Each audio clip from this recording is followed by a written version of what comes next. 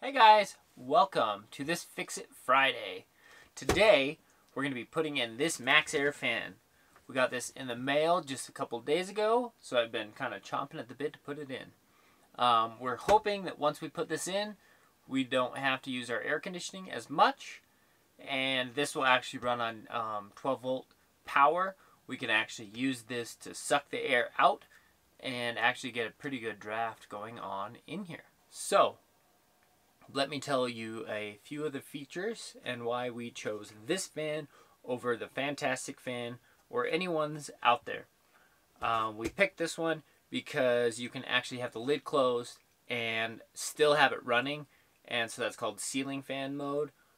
We figured that'd be nice in the winter, or when it's raining we can actually keep on getting air movement and circulation. The other features that this has, this is actually the 4000K model, so there's a few things it doesn't have. This one actually does have a thermostat on it. It does do intake as well as exhaust. It has a controller at the ceiling, and the few things that it doesn't have, which we didn't think that it was worth the money, was a remote control. Our ceilings are only like 6'4", so we can reach any of the controllers that we need. One of the big reasons we wanted to get this is we have a dog. So we wanted this to keep him cool in here. It does get hot. It's just like a car. So we know we won't be able to run our air conditioning when we're boondocking. So we wanted this to keep the camper cool on those hot days, which will not leave the dog alone if it's too hot. So we're going to figure this out. But we didn't want the rain sensor because we figured if we're out for the day and it even rains a little bit, the lid shuts. And then it'll start getting hot again in here. And I don't believe it opens back up when the rain goes away. So we didn't want that feature. I'd rather manually open it and close it and turn it off and on when we need it. The reason we went with this one instead of the Fantastic fan was because it has 10 speeds versus the Fantastic fan has 3, low, medium, and a high. We figured more speeds, more power, or we can pick and choose how much we're getting the air sucked out or any air blown in. I'm really excited to put this in because we're going to boondock quite a bit, and this will run on our batteries. I'm not sure how long, but we'll kind of figure that out in the next couple weeks and see how fast it drains our batteries, and I'll let you guys know. What we're going to do is actually going to wire it into the ceiling. I think the hardest thing about putting this in is going to be trying to wire it because we are not wired for any power in our vent. Our existing one didn't have it. So what I'm going to have to do is go from our LED light that's above our bed that always has power. It's not on a switch. So I'm going to open all of this up and I'll show you guys in a minute. And I'm going to wire a piece of wire through the rafters just so that I can pull through some wires and hook it to the existing light. That way we'll have power to it always. I think that'll be the most difficult. So stay tuned. I'm going to read the instructions and we're going to make sure we do this right because we're dealing with the roof and we don't want any leaks or any issues involving this Fix It Friday. If you like what you see here today, remember to subscribe. Also, you can find this exact product in the description below. If you are interested in purchasing one, go ahead and purchase it from there. And we'll kind of keep you guys updated and we'll let you know how well it works. And you get to see how easy it is to install. I hope that it'll take, no more than maybe an hour, probably less. But we're all learning, so keep on watching. Thanks. Bye. Alright guys, so I've now pulled the lights out of the ceiling, the speaker, another light, and pulled out the casing for that vent so that we can try to get a wire all the way from that light to this vent.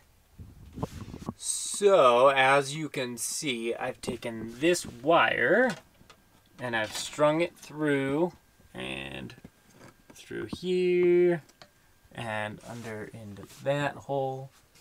And I actually had to drill a hole right there to wire it. So now I am ready to put wire on it and pull it through.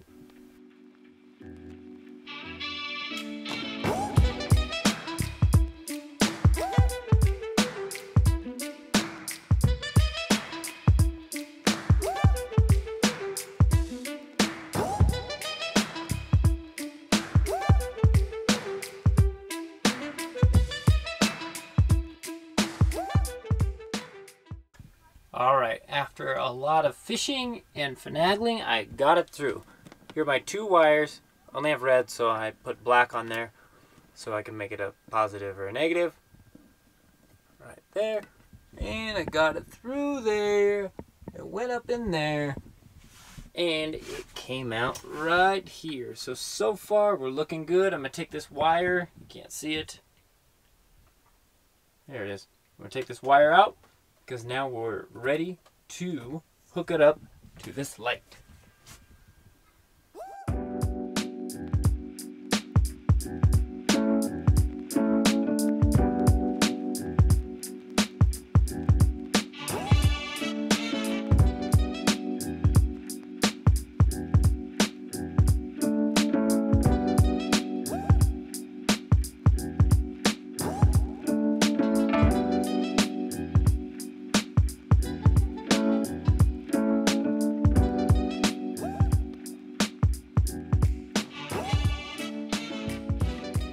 Hey guys, I'm up here on the roof and hopefully you can hear me. It's pretty windy up here, so I guess we'll see what happens. Most of this I'll just speed up because I don't know if you want to watch me undo screws and whatnot. So we have my existing vent here with a cover, and I hope that cover will cover up the new fan. If not, I'm gonna have to get a new one. This works really well for when it's raining. I can have my vents still open, so we'll see. Hopefully it does. And then well, just watch how I take this all apart, and I have all the wiring done inside. So once I get this on, it'll be ready to be hooked up and turned on. So stay tuned and keep on watching.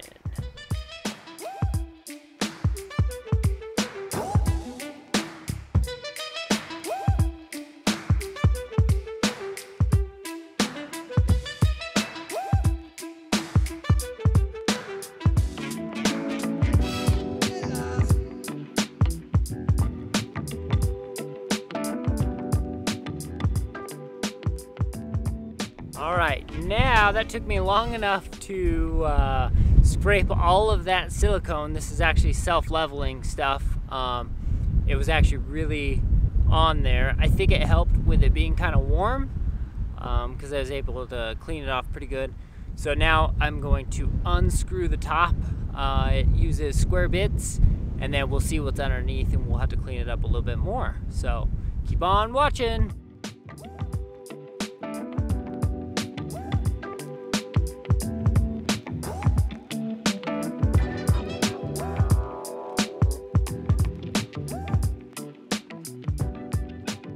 Alright, I did it. That took forever. That probably took maybe 30 minutes just to scrape that, to make it clean. The instructions say to clean all the way around it really, really well. Let me show you what we have. So now that I have that clean, I have this stuff. It's a tape that'll go all the way around the edge of the new vent, right where the screws go. All the way around, and then I'll put it down, and then we'll put more of that Dicor silicone all the way around it and on all the screw heads, and make sure that it's sealed up. Alright, so now we're going to take my tape, I think it's called Butyrol, and I'm going to line the inside of all of these along this edge and this edge. There's offset screws on that side. And then we'll put it down and then caulk the outside.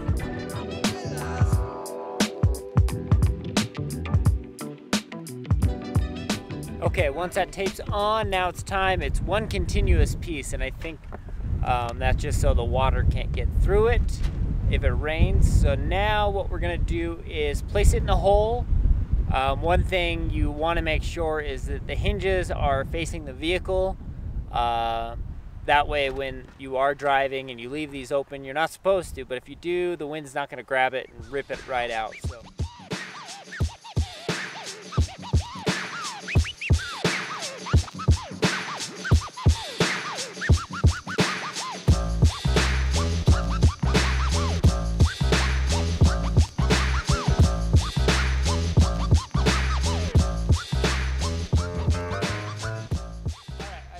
That all down. I cut off all the excess butyrol that popped out when I put the screws on. So now I will be putting this die-core, you can see it's self-leveling, so it's made for roofs and for this kind of stuff. It's good for the roof, it's good for the vinyl, I think is what this is. So I'm going to cover all the screws and then do a nice size bead around the edges of the vent, and then I'm done up here.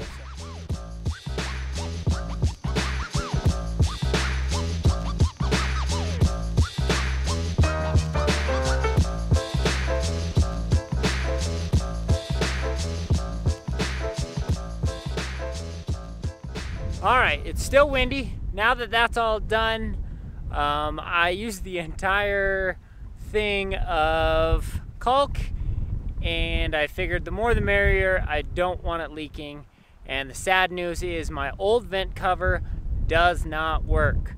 I don't know if there is anything out there to buy to cover it, which I'm going to look at. I'm sure there is. That's a shame that it doesn't work. So now we're going to go inside.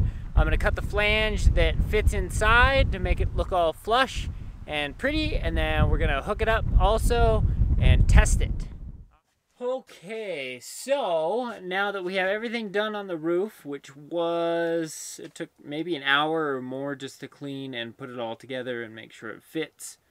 Now what we're gonna do is set this flange in here.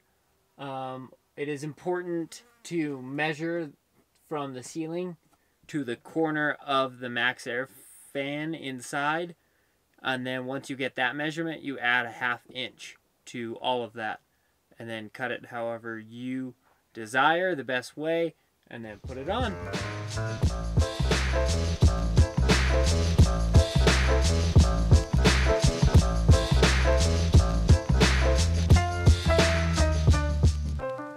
Alright, so now we're going to actually put that on the flange and then cut it, and we'll see how it works on here. Alright, we cut the flange, but before we put that in, we can't forget to hook up the power and make sure everything works. Make sure that you have your power shut off all around. So what I'm going to do is unplug it, and I'm going to pull a fuse so that my battery still isn't giving us any juice. Okay, we shouldn't be getting any more power, so what we need to do is the black wire needs to go to the battery positive wire, and in the box they sent these little blue things which you just crimp on there.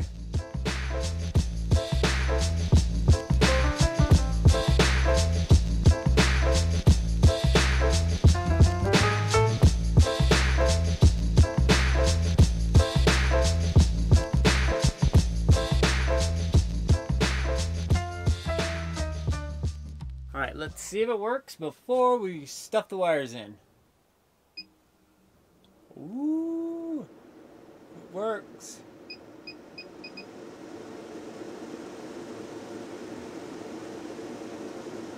Cool.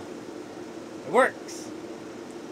Alright, now we'll stuff the wires in and finish the process.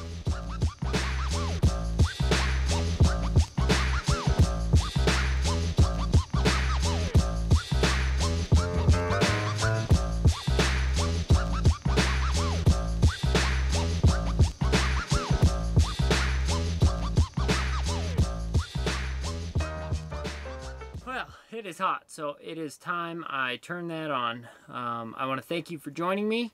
I hope that you learned something. and had a good time watching me. This was a difficult one. It took forever, and the wind was not cooperating. So, if you like what you see, please subscribe and make some comment if you see anything that you didn't like or what you liked. Ring the bell for notifications. And if you liked this fan here, I'll have it in the description below, and you can purchase it there. Thanks. Bye, guys.